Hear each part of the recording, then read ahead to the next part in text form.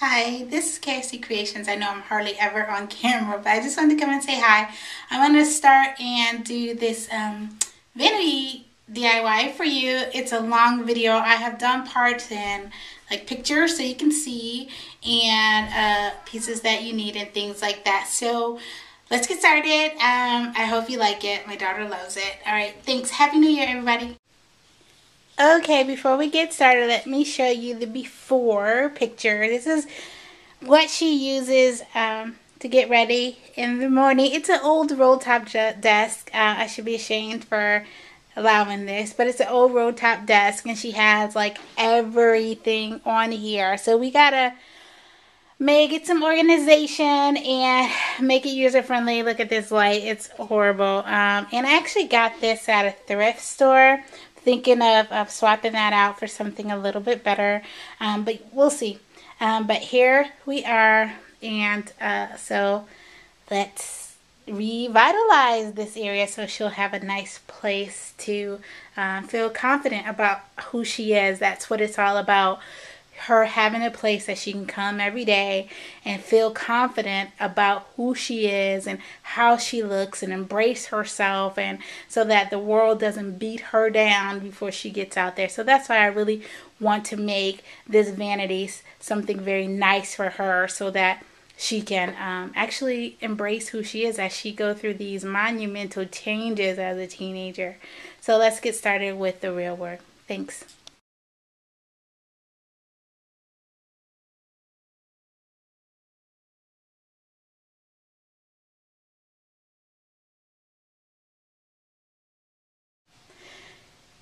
Okay guys, I cut and primed the tabletop that I'm going to use for this vanity. I also put some nice molding around the sides, and that's where I did the bad side of the putting the corners together. But I left it, I just primed it, because as I told you, my daughter, she is an artist, so she's probably going to paint this herself, the colors that she wants. But I just want to get it ready for her to paint it or do whatever she wants with it. So that's the board as it came out after it was cut, and I'm going to mount that on the board. Now what do you... Okay, here are the materials you're going to need to mount your desktop onto the wall, or that I'm going to use to mount my desktop onto the wall. I have the two large brackets that's going to be the end cap pieces, and then I got a smaller bracket for the middle of it. You don't need all three, but for the extra security, I'm going to put 3 on there. And when you go to Lowe's to pick up your board, just ask the consultant what size bracket that you need. I'm not going to tell you what size. I'll actually put this all in the information box for what I did. But if you're going to make one that's custom, you may use a different type of wood or whatever, so the brackets may differ. But you are going to need brackets. You're going to need a hammer, a measuring tape there, and some screws, some wood screws, as well as some, if you're going to put into drywall, you may need drywall anchors and a screwdriver. I'm going to try to put most of the brackets here in studs, and you can use a stud finder, or you can just simply tap on the wall, and you see that dent sound? That's how you find your studs. It's a kind of a archaic way of doing it. I do have a stud finder, and I'm going to use that to find my studs. But I'm going to put those brackets up, and I'll be right back. Okay, you guys, I've got the brackets up on the wall. After getting them up on the wall and seeing the spacing, I decided not to put that third bracket up. It was just overkill, so I'll save that for something else. And also another thing that might be very, very helpful for this project is your handy dandy drill. I didn't mention that. You're going to need a drill and a leveler. A leveler helps you to keep everything straight when you're marking. I marked on my wall up 29 inches from the bottom of the floor. That gives her enough room so that she can have some headroom and not have to look down or up. It was just a great measurement for what I was doing. So the leveler will be good. So I got these up, and what I'm going to do is I'm going to position the board on top and screw the board into the brackets with these 3 holes. So I'll be back when I got those up.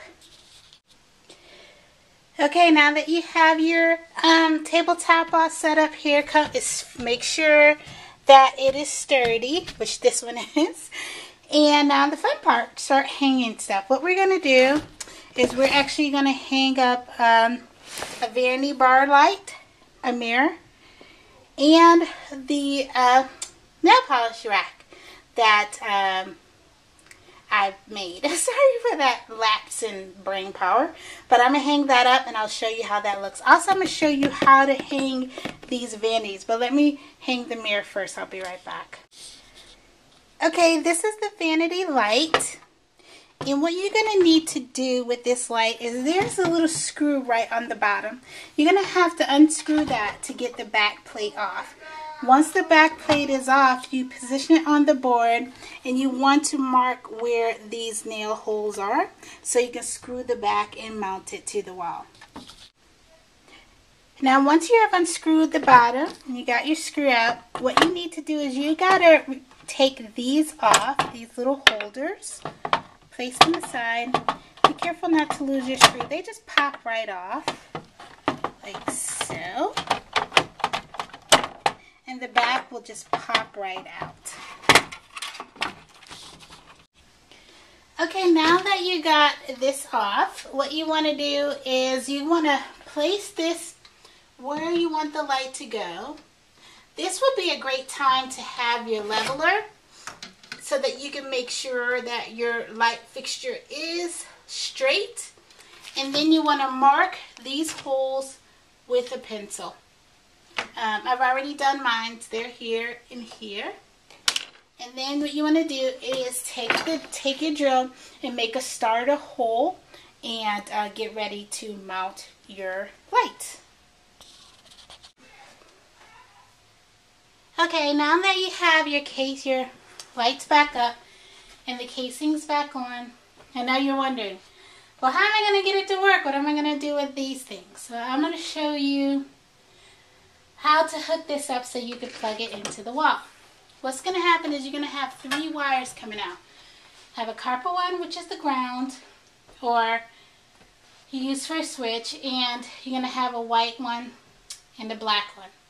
This is what you're going to need to make this work. Let me show you all my materials here. What you're going to need is, you don't need the hammer anymore. You're going to need scissors, an extension cord, some electrical tape, something to strip the wire. If you have a wire stripper, that would be perfect. I can't find ours. And I like to have a toggle switch to turn the light on and off. So let me show you what you're going to do. The first thing you're going to do, let me see if you can still see me. The first thing you're going to do is you're going to take your electrical cord and you're going to cut this piece off.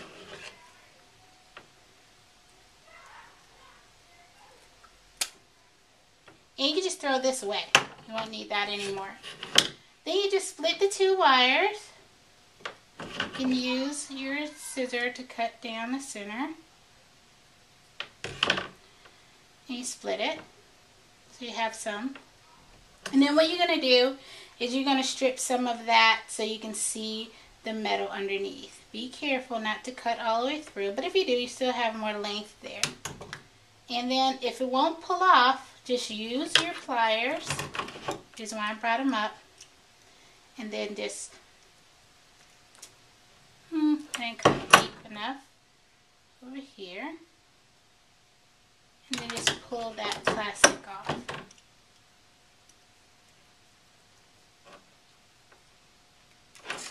You have some exposed wire.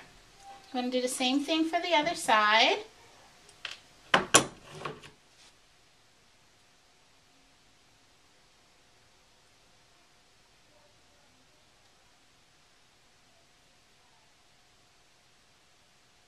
being careful not to cut through the whole thing.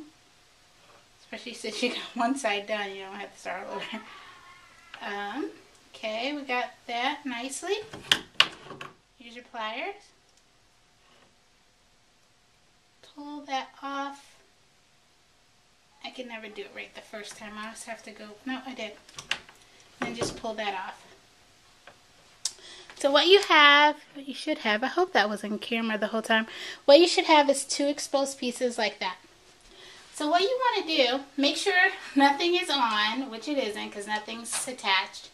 You want to attach one side of the wire to the white piece over here.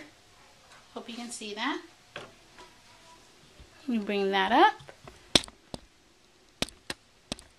Yeah, okay. You're going to attach one of these to the white piece like this. Just intertwine it.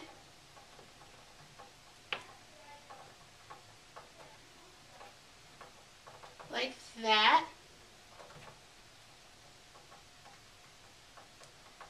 You're going to use your electrical tape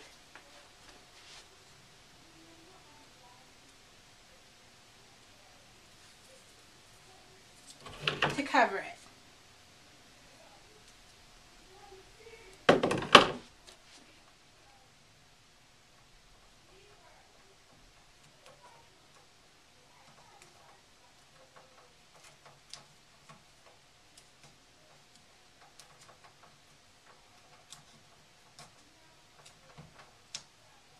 I like to use a little length of tape so I doubly cover it. Make sure it's adequately covered. Probably have a little too much. Better save this. Sorry. So you got one side connected. And you're going to take this other side and connect it to the black.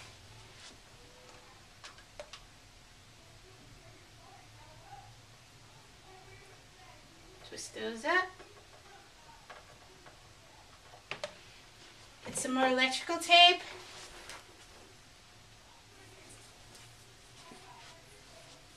I'm hoping I'm filming this correct so you can see it.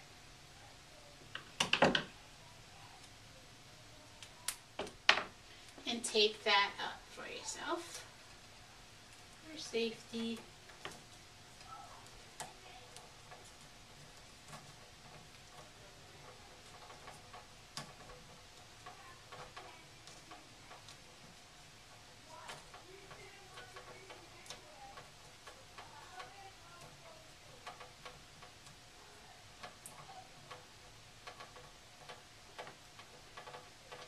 There you go. Now I just take this and I just tuck it right up there, that other piece, because you really don't need it. So now you have a switch, and it will, now you have a switch, I picked it up so I can see it. Now you have a switch that can fit into the wall. So, take this out, you don't need all of that.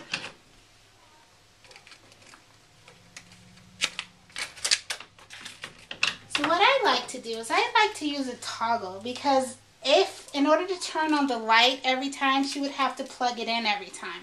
So what I'm going to do is I'm going to plug the actual light fixture into the toggle, and then I'm going to Velcro this right on the wall.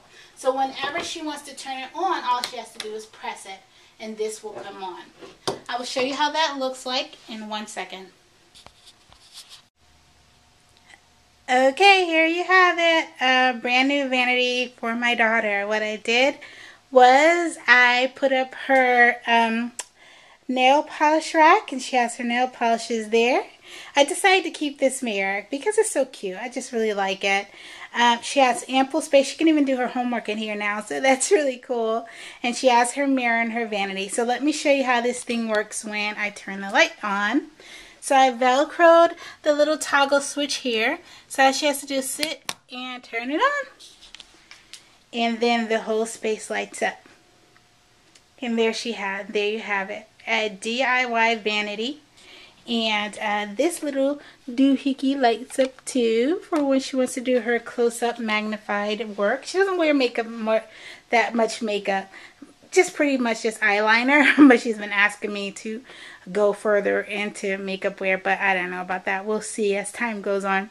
But hey, I hope you like it. She loves it, and that's all that matters. So Happy New Year, everybody, and I will see you in 2012. Bye.